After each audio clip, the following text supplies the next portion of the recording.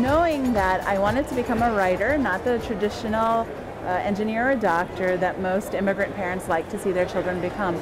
I always had a knack at writing, but I knew the lifestyle of a writer was going to be a tad bit different than that of a physician or an engineer.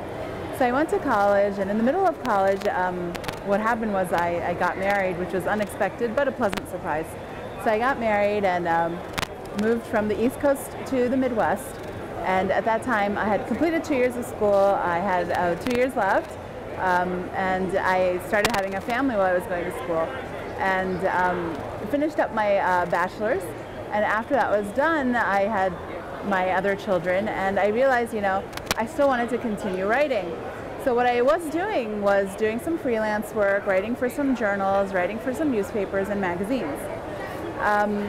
Obviously that was a little bit quicker and less time intensive as what my real goal was, which was to eventually produce some sort of literature that I could share with the community. So as my children got older and my time freed up a little, I began to work on a novel. The idea of the novel came from the fact that I am an avid reader and I love to read many types of literature, in particular literature that has to deal with the immigrant experience. So after reading dozens of books, I realized that there was a void when it came to any sort of literature about the American Muslim experience. And knowing that I had a passion for writing and that there was this void to fill, I decided this is something I'd really like to do. So reflecting upon my life as well as the life of many friends and all of the experiences that we did go through, I came up with this idea of writing about Fatima, who is a young American Muslim growing up in the States in search of her identity. Now she realizes that she's not completely American, or so she thinks. She is Muslim, not willing to sacrifice that, but at the same time she has a lot of cultural baggage that comes with her parents. So in the mix of it all, she's trying to really discover who she herself is. And this is a common dilemma that a lot of children face who are children of immigrants, in particular American Muslim children, because society being the way it is today, it's not very easy right now to be an American Muslim. So this idea developed, and it took me about between 3 and 4 years to write this book. Now obviously, again, the first draft is never the best draft. There was a lot of editing involved. About 2 years were just done in editing the book over and over again. And finally, when I believed I had a product that I could present, I had to query many agents. Initially, I was very fortunate. I did meet an agent from New York who was with a very reputable agency. I was very excited and looking forward to what she could bring for my project. Unfortunately, that didn't turn out to be as positive as I was hoping. She wound up leaving that agency and not informing me. So when I didn't hear from her for about 6 or 7 months, I called the agency, and the agency informed me that she no longer worked for them. So that kind of left me in a position where I was without an agent, and I had to go through the query process all over again. And again, it was a long, tedious process. I had some agents show interest. There was one in California that actually showed a lot of interest. She took the book to publishers, and the feedback that she was getting consistently was that they really wanted to see this character who was a practicing Muslim show some what they considered to be elements of reality.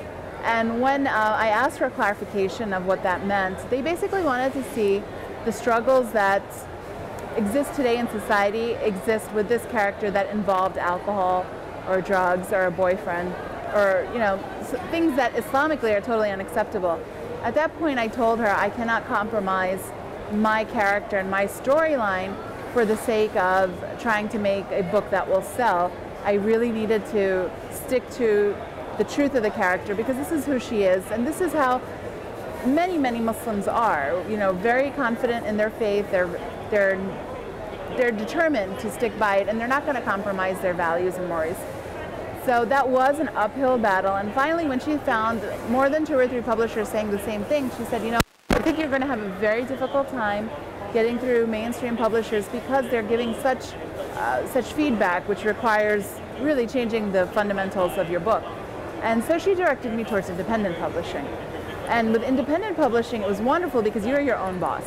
You get to decide how you want to run things, what material you want in the book, what you don't want in the book. You can hire an editor to go through and edit your book, and they'll do a fantastic job at editing it, but at least they're not telling you to change your storyline or change the character in a way that you're not comfortable with. So finally, that took another 7-8 months, if not longer, and once that was all said and done, this past spring, my book was published. And the title of the book is Neither This Nor That, and the reason I chose that title was because this is what the character feels. She is neither this, meaning neither completely what she considers to be American, nor that, which is something that she considers to be completely Indian, which is the heritage of her parents. So she's in search of her identity, as many American Muslim youth are, and just, youth that are children of immigrants. So finally this product is put out there. I have been very blessed to receive very positive reviews from both Muslims and people who are not Muslim at the same time. Muslims because they thought, oh my goodness, finally we have a book to read which talks about our experience. We didn't realize that you were going through so many of the same struggles that we were going through. But it turns out, a lot of us were struggling with the same thing. We just didn't have any material to turn to and relate to. Now, as for people who are not Muslim, they've been really receptive because their response has been, we really are very surprised and pleased to be able to look inside the mind of a Muslim. We didn't realize that so many of their struggles were very similar to our own. So it made it so that people start realizing, it's not such a foreign religion. The people aren't so strange. They have very much the same struggles everybody else has. So with all that said and done, the book is out now. It's called Neither This Nor That. It's on Amazon.com and on BarnesandNoble.com. I hope to reach the masses with that book, to really send the message that as American Muslims, we are a part of this society and we're contributing to the society to the best of our ability, and we love this country as much as anybody else does.